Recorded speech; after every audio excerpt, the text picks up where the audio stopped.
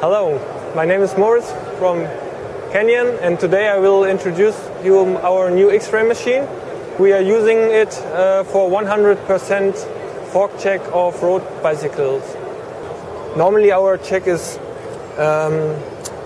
automatically done, so that means every fork is scanned and we take 6 pictures of each fork, and these pictures are stored in our server. What we are looking for are wrinkles, delaminations, changing wall thicknesses. This is what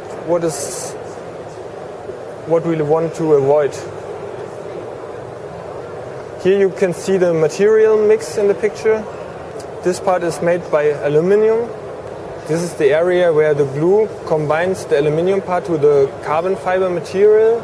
This is it's a gluing area. The wall thickness is very good. No big changes in the wall thickness.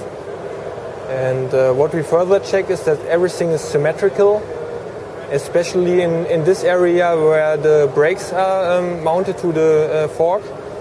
This hole has to be exactly in the middle. Here you can see some little air bubbles, but not critical air bubbles. And for us it is very helpful to have this. Everything we find, we report to the manufacturers and try to increase the quality of our products.